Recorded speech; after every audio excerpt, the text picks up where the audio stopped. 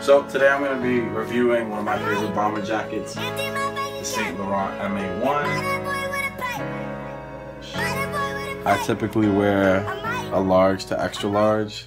I went with a size 52 because the 54 was a little bit too wide and baggy in the arms and shoulders for me.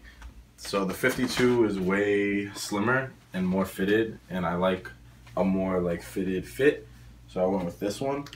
Still zips, a little snug, and in the winter I can wear it with a hoodie. If I shed a couple more pounds, fit a little bit better. But I typically like this fit, and this is the fit off the runway. So price point on this jacket is about $1,900, which is a little bit pricey for a bomber jacket. You could typically get Alpha Industries around $150, maybe less if you get a vintage or a used one.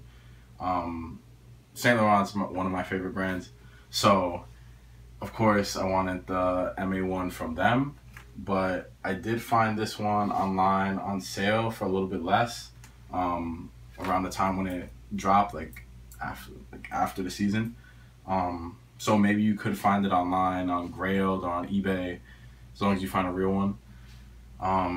But I rate it a 10 out of 10 just because of fit, quality of the satin and nylon that they use. So for a more relaxed fit, I went with Saint Laurent acid wash jeans, some Vault Vans in silver gray, and a vintage Wu-Tang Forever Tour t-shirt just to complete the overall look. So hopefully you guys got a lot of informative information on the fit and quality of the jacket, and hopefully you liked this review. I plan on doing a couple more, so maybe you guys can tell me what else I can include in my next video. Maybe what other pieces you'd like to see. Some other jackets.